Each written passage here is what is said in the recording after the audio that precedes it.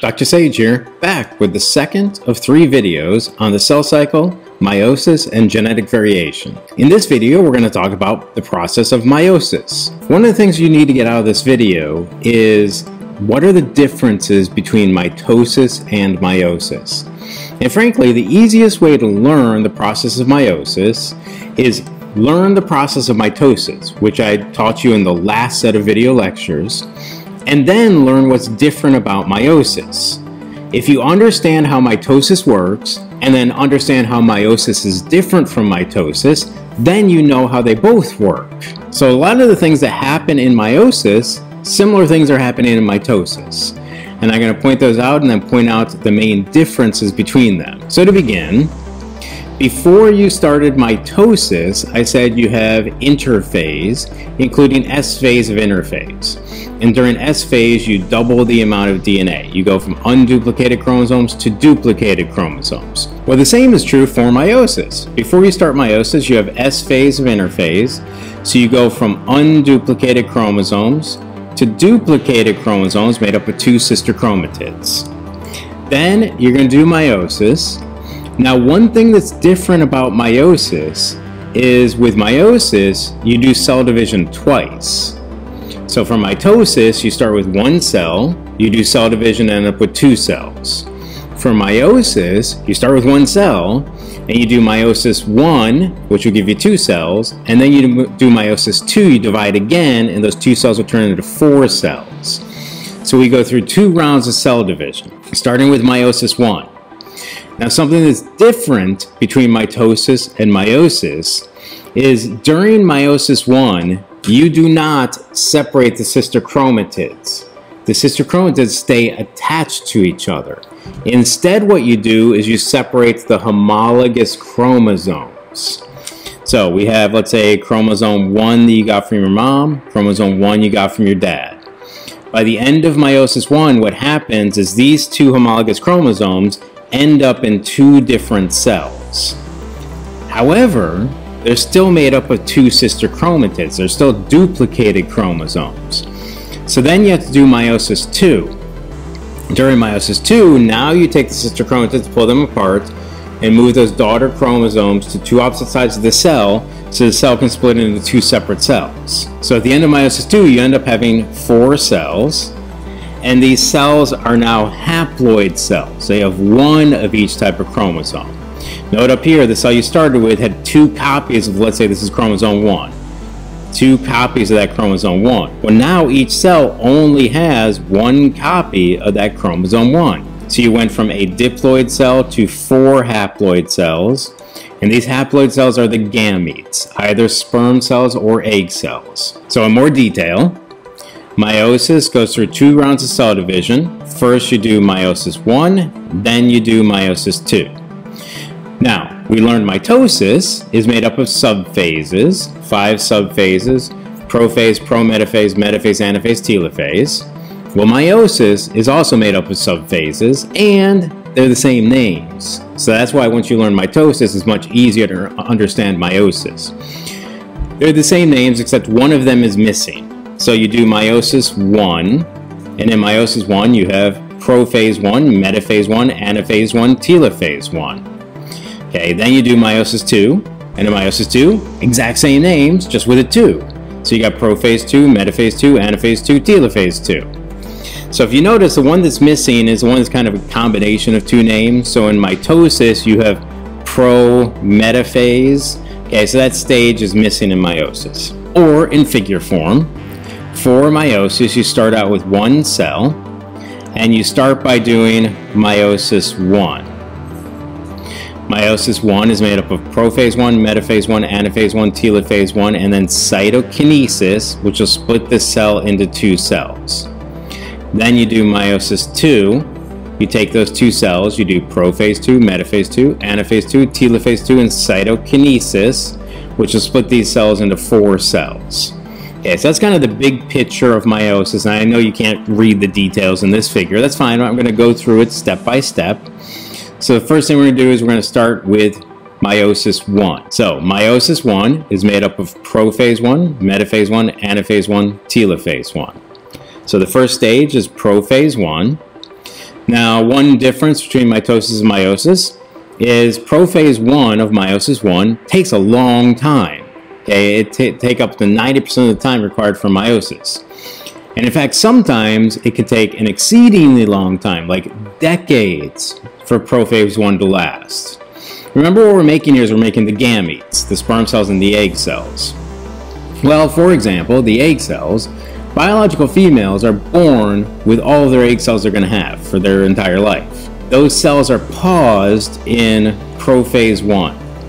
And they stay paused in prophase 1 for decades.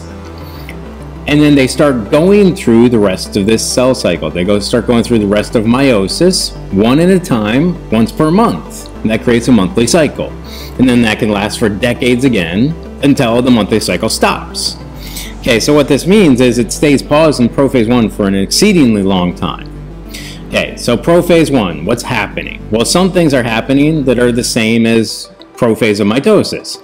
Chromosomes are condensing, just like chromosomes are condensing in prophase of mitosis.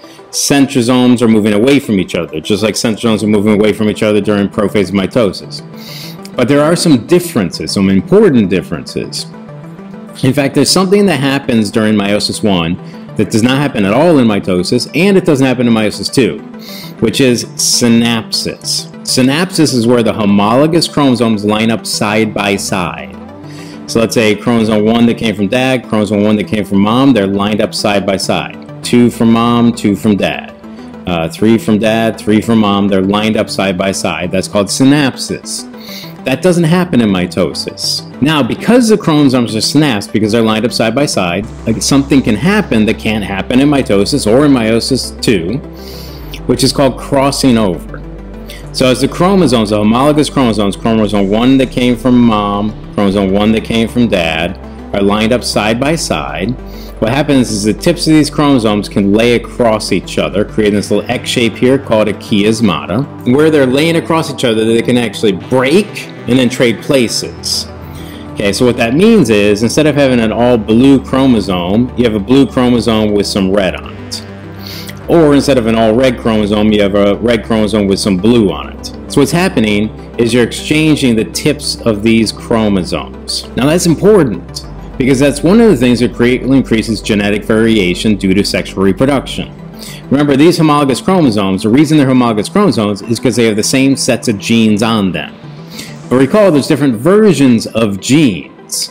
For example, let's say, and I'm completely making this up, but let's say that the eye color gene is right here on this chromosome. And let's say that the hair color gene is right here on this chromosome. And let's say that your mom passed on to you brown hair and brown eyes, and your dad passed on to you blonde hair and blue eyes. Okay, well, what's going to happen is if crossing over did not happen, that you can only pass on either brown hair with brown eyes to your kids or blonde hair with blue eyes to your kids. But if a crossover happens to happen between these two genes, what can happen is you can pass on brown hair with blue eyes. And you can pass on blonde hair with brown eyes. So what you're doing is you're taking the two different versions of the gene, the two different alleles you got from your parents, and you're mixing them up before you pass them on to your kids. Okay, so that's what crossing over is. Crossing over only happens in meiosis 1. Doesn't happen in mitosis or meiosis 2. Another thing to note, when these homologous chromosomes are synapsed, when they're lined up side by side like this, that shape is called a tetrad. It helps you to remember it, although a lot of you are probably too young to have played this, but that game Tetris, have you ever played Tetris? Okay, if you've never noticed, all the pieces in Tetris are all made out of 4 squares. That's why it's called Tetris. That prefix tetra means 4. Tetris, every piece is made out of 4 squares. Tetrad, there's 4 chromatids here. They're lined up side by side. Okay, so that's why it's called a tetrad.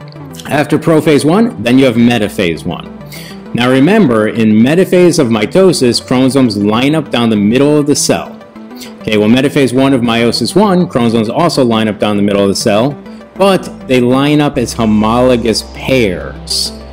chromosome 1 and the other chromosome 1. 2 and 2, 3 and 3 are lined up down the middle of the cell. That does not happen in mitosis or in meiosis 2. Now, because they're lined up as homologous pairs, when the kinetochore microtubules attach to the chromosomes, they do not attach to the two different sister chromatids. Instead, they attach to the two different homologous chromosomes. Because of that, in the next stage, anaphase 1, again, something happens that only happens in meiosis 1, not mitosis or meiosis 2, which is you do not separate the sister chromatids. Instead, you separate the homologous chromosomes. So one chromosome 1 is going over here, the other chromosome 1 is going over here. Okay, so separation of the homologous chromosomes only happens during anaphase 1 of meiosis 1. Then you have telophase 1 of meiosis 1, which frankly is the same thing as telophase of mitosis. Chromosomes are at the opposite ends of the cell. Chromosomes begin to decondense. You start to reform the nuclear envelope. Cytokinesis is beginning. So if you already learned telophase of mitosis, you know telophase 1 of meiosis 1. Okay, so that is the process of meiosis 1. Note that before meiosis 1 started, you do have interphase, including S phase. You duplicate the DNA. Now, between meiosis 1 and meiosis 2, remember you're doing telophase and cytokinesis, so after cytokinesis, what should come next is again interphase. So there is a brief interphase between meiosis 1 and meiosis 2, but of note that interphase does not have an S phase. So what that means is the chromosomes do not duplicate between meiosis 1 and meiosis 2. The chromosomes only duplicate before meiosis 1 starts. And that brief interphase is called interkinesis, to let you know that it's a special type of interphase. It does not have an S phase. Okay, so after you do telophase, cytokinesis, interkinesis, then you start meiosis 2. Now, meiosis 2 is very similar to mitosis. In fact, if you've learned mitosis, you basically already know meiosis 2. So, prophase of mitosis and prophase 2 of meiosis 2, chromosomes are condensing, centrosomes are moving away from each other, you're getting rid of the nuclear envelope. Metaphase of mitosis and metaphase 2 of meiosis 2, chromosomes line up singularly down the middle of the cell. Anaphase of mitosis and anaphase 2 of meiosis 2, you separate the sister chromatids and move those daughter chromosomes to two opposite sides of the cell. Telophase of mitosis and telophase 2 of meiosis 2, chromosomes are at two opposite ends of the cell, chromosomes begin to decondense, you start to reform the nuclear envelope to make two nuclei, and cytokinesis is beginning. In other words, if you know mitosis, you already know meiosis 2. The difference between them is the chromosomes they start with. Mitosis starts with duplicated diploid cells. Meiosis 2 starts with duplicated haploid cells. There's only one chromosome 1 in this cell, because the other chromosome 1 is over here. There's only one chromosome 2 in this cell, because the other chromosome 2 is over here, so they're haploid cells. Mitosis, you end up with 2 cells that are diploid. Meiosis 2, you end up with 4 cells that are haploid. So at the end of meiosis 2, you do cytokinesis. You end up with 4 daughter cells, each that are unduplicated haploid cells. These are the gametes, either sperm cells or egg cells. And these daughter cells are genetically distinct from each other and the parent cells. They are not clones of each other like you get with mitosis. They are different from each other. For one reason, they're different from the parent cells because they have half as many chromosomes. Another reason they're different is because you've mixed up the versions of the genes, the alleles, for example, through crossing over. Learn mitosis, then learn what's different about meiosis, and then you'll understand both of them. So mitosis conserves the number of chromosome sets, producing cells that are genetically identical to the parent cell.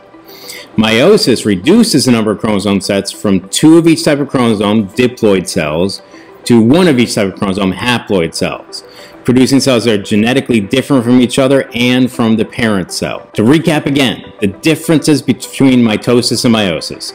Whether you are starting mitosis, which is used for somatic cells, or meiosis, which is used for gametes in humans, either way, you're going to have interphase, including S phase. So you're going to duplicate the DNA during S phase of interphase for both of them. Then, some differences.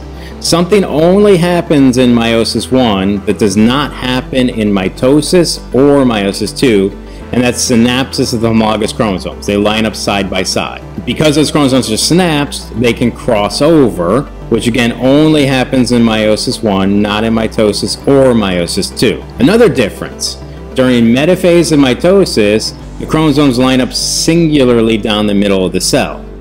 Well, during metaphase 1 of meiosis 1, they line up down the middle of the cell, but as homologous pairs. Okay. During anaphase of mitosis, you pull apart the sister chromatids. During anaphase 1 of meiosis 1, you separate homologous chromosomes. Okay. So during meiosis 2, that's when the chromosomes line up singularly down the middle of the cell during metaphase 2 of meiosis 2, just like they do during metaphase of mitosis. During meiosis 2, in particular during anaphase 2 of meiosis 2, that's when you separate sister chromatids, just like you separate sister chromatids during anaphase of mitosis. Meiosis ends up with 4 cells, which are haploid, and they are gametes, either sperm or egg cells. Mitosis ends up with 2 cells, which are diploid, and these are somatic cells. Everything in your body except for the gametes. Okay, so yet again, one more time, the main differences between mitosis and meiosis happen in meiosis 1. Synapsis and crossing over happen in prophase 1 of meiosis 1, doesn't happen in mitosis or meiosis 2. At the metaphase plate, they're lined up as homologous chromosomes. They're paired up as tetrads instead of as singular chromosomes. During anaphase 1 of meiosis 1, you separate the homologous chromosomes, not the sister chromatids. Okay, and that was meiosis, which we went through it very quickly, but for one reason, because if you've already learned mitosis, which you should have already learned, then you already understand a lot of the details about meiosis. So learn mitosis, learn what's different about meiosis, then you should understand both of them. In the next video in this lecture series, we're going to learn about genetic variation and how you get it through the process of sexual reproduction. Until then, this has been Dr. Sage.